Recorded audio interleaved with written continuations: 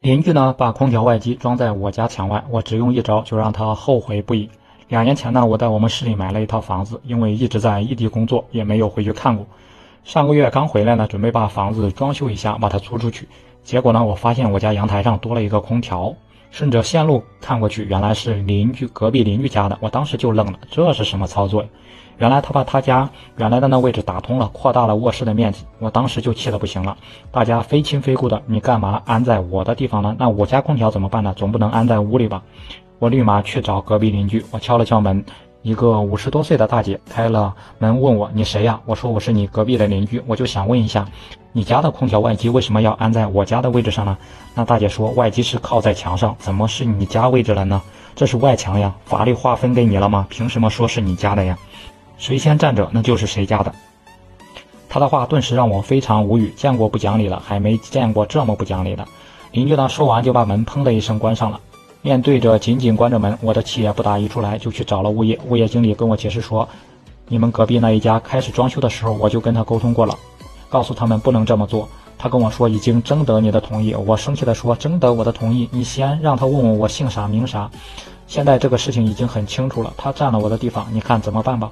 物业经理说，那我们先上门协商一下吧。就又敲开了邻居的门，他一看是我们那态度，真是嚣张，说让我移走外机，门都没有说完，砰的一声又把门给关上了。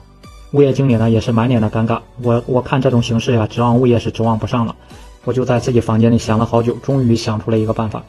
我家地盘上的东西那就是我的，于是呢我就去二手市场买了一个挂机配件，我找师傅呢把外机连在了我家的挂机上面，又找人焊了一个铁笼子，我把外机包裹得严严实实，这样它的空调就没有办法使用了。另外呢我还买了个摄像头，随时就能查看情况。做好这一切之后呢，我锁门就走了，只要有人动外机，我就通过摄像头喊话，师傅你可听好了，这个外机是我家的，你要是再不停止的话，我可要110了。我这里可是有录像的。别人听了这话基本都走了，因为大家嘛也懒得掺和这事，明显就是邻居耍无赖嘛，把自己的东西装在了别人的位置上。隔壁邻居一看他的拆迁计划失败了，他就去找物业，物业拿他也没办法，就给我打了电话。我告诉物业这事没得商量。邻居呢找了物业要了我的电话，在电话里呢态度依然是一样的嚣张，我就直接把他拉黑了。后来呢他就110了，制服叔叔呢联系了我，说要上门拍照取证，结果人家看到机位是我的，让邻居拿购机发票，他又拿不出来，让我拿购机发票，我就说谁提出谁举证啊，这个外机在我家的位置上还需要我证明吗？物业经理也说到，这个位置确实是我家的。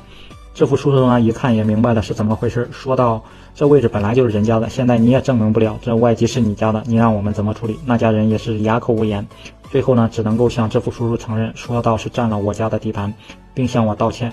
这事呢还得让他们自己承认，做错了就得认。最后在制服叔叔的协助下，我把电给断了，让他们把外机移走了。不知道大家是怎么看待这件事情的？大家觉得我做的对吗？欢迎在评论区里面留言讨论。